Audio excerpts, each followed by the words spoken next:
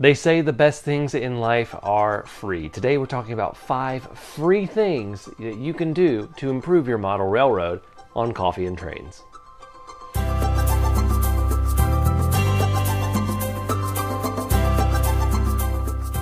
Welcome everybody to another edition of Coffee and Trains. Before we begin, I'm finishing up my Black Rifle Freedom Fuel coffee, and as always, I take it black with 2 sugars.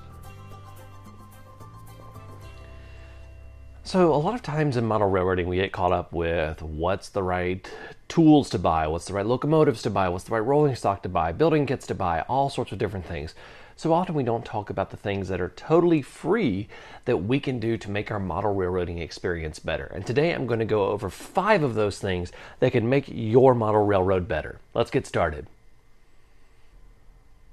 Number 1 is probably the one that if there's going to be the most of us guilty of it, it's going to be this one, and that is to clean up your model railroad space. Now, I am very, very guilty of this.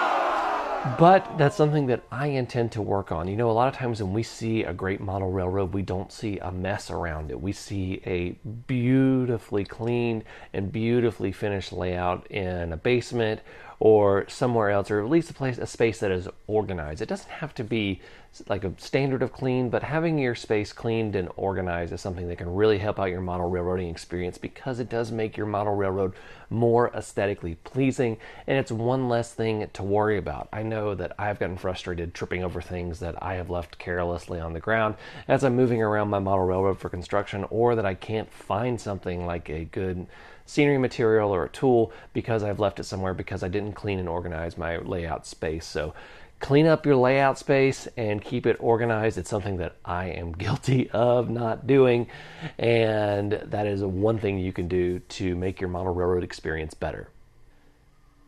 My number 2 item is to figure out what you like about model railroading that you want to implement on your railroad. And you do this through research, which is totally free. Yes, you can technically say that the cost of an internet service provider makes it not free, but you're not paying for that specifically for your model railroad. And if you're watching this video, you've already got it in one form or another, so there's no additional cost here. But researching, looking at what other people have done on their model railroads and seeing things that you really like to implement can be inspirational for building your model railroads, can help you run your model railroads in a better way, and can help you just get more enjoyment out of the hobby itself. So do your research and figure out what you like. That's one thing you can do that's totally free to make your model railroading experience better. Number 3 is to make a list of everything you have. Now, if you have a larger railroad, you just do this with your rolling stock, putting the road name and the number, and maybe taking a quick photo and putting it on a list. If you have a smaller railroad, you can get really detailed into cataloging all of your items, but you can catalog your rolling stock, your motive power, your scenery materials, your tools. You can basically have a list of everything that you have on your model railroad, so that when you need to go buy new things or you're looking for something else to get, you don't accidentally purchase something twice, or you don't overbuy, so that you know what you have. So making a list not only is totally free to do, but it can actually save you money in the long run. A great example of this is I've accidentally bought several pieces of rolling stock twice at train shows because I totally forgot that I had them. Once I've made my list, it will more than likely eliminate that, and it helps you zero in on the things that you actually want to spend money on. So making a list of everything you have and having it cataloged is something you can do that's totally free that can make your model railroading experience better.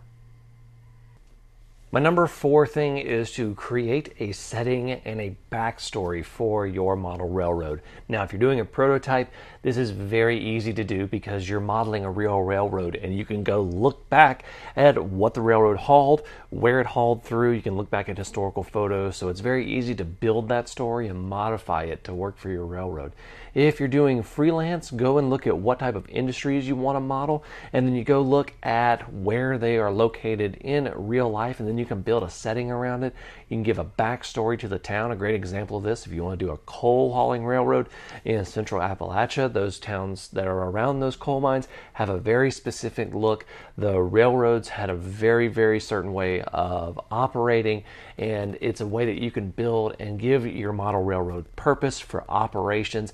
And it's fun to have a little bit of story. If you're doing freelance, you can name stuff after your family and friends or important things in your life. So building a setting and a background and a backstory for your model railroad is something you can do totally for free that's going to make your railroad feel a bit more personal too.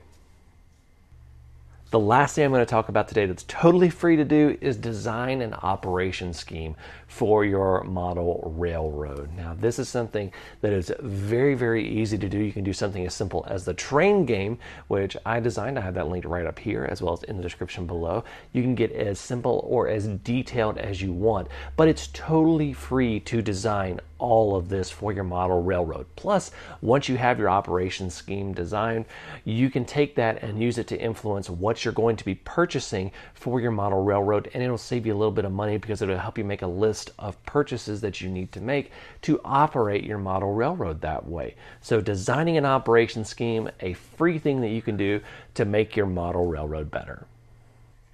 All right, guys, let's talk about some of the coffees that you guys are drinking. Patrick Halls says that he is drinking good old Maxwell House and strong and black. Cheers. That sounds always delicious. Nothing like a great classic.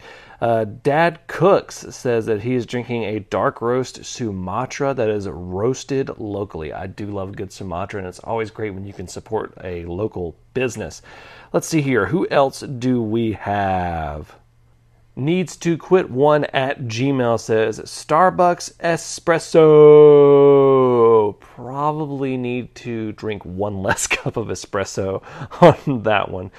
Ken Shores says no mention of community signature breakfast blend made in New Orleans. Well, fun fact, I didn't order the breakfast blend, but I just ordered some of the community coffee. So I have that on the way. So you'll be hearing me drinking some of that soon. Daniel Blanks says, have you tried anything from Brazil or Central America? Those tend to be naturally sweeter coffees. So I'll have to give that a shot. So thank you for that, Daniel Blanks. Christopher Bryant says that he is drinking Collectivo Velo French Roast Straight Black. Always love a good French roast.